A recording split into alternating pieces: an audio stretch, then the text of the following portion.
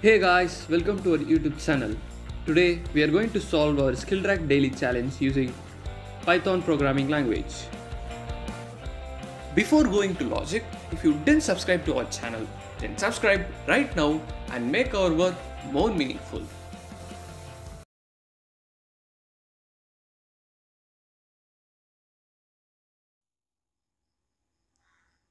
First, we will understand our question. The program must accept the integer n as the input, then print the pattern as shown in the example. So the first line contains n integers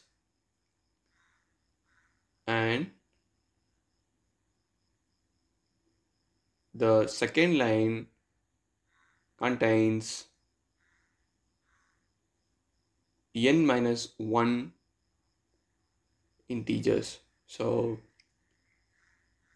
and so on. So first line contains the n integers, then the second line contains n minus 1 integers and so on.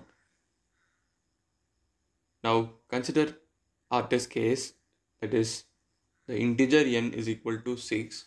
So we have 6 rows.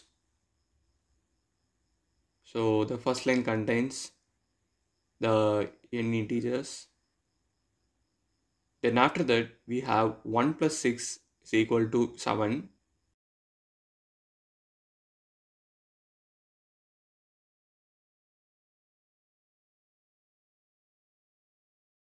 Then the next number will be 7 plus n minus 1, that is 12. So initially the increment value will be 6. So after 7 we'll have 7 plus n minus 1, that is 7 plus 6 minus 1 is 5. So 7 plus 5 is 12. And after that the increment value will be 4. So 12 plus 4 is 16. Then the increment value will become 3. 16 plus 3 is 19. And 19 plus 2 is 21.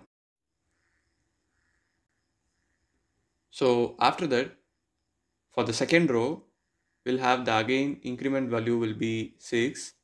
Then 2 plus 6 is 8. Then 8 plus 5 is 13. Then the increment value will become 4. 13 plus 4 is 17. And 17 plus 3 is 20. Then we have got these elements. Then we'll move on to the third row. So the again increment value will initially be 6. Then we have 3 plus 6, 9. Then 9 plus 5 is 14. Then the increment value will become 4. Then 14 plus 4 is 18. So after that we'll move to the next row. So initial value of the increment value is 6. Then 4 plus 6 is 10. So 10 plus n minus 1, that is 10 minus 10 plus 5 is 15. Then we'll move on to the next row. So 5 plus 6 is 11. Then at last we have 6. So this will be our final output. Now let us implement our program. First we'll get the input integer n. Then we'll run a for loop for the 6 rows in range 1 comma n plus 1. Then we'll have two variables called start val and the increment val. So the star val will have the rows, that is ctr1 comma n, Then we'll again run a for loop for CTR2 in range. First we will have the n element, then we'll have the n minus 1 elements. So 1 comma n minus CTR plus 2. Then we will print the star value. So print star val, then end the argument. Then after that we will increment the start value with the increment value.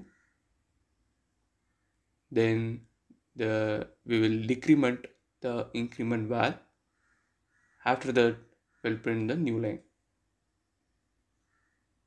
So now let us execute our program. We'll pass our first test case. We have got the correct output as we discussed in our logic video. So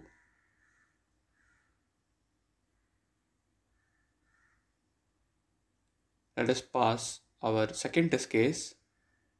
So here also we have got the correct output based on the given conditions. Our program has passed all our given test cases successfully.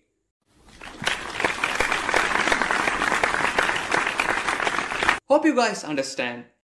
Thanks for watching. See you next video.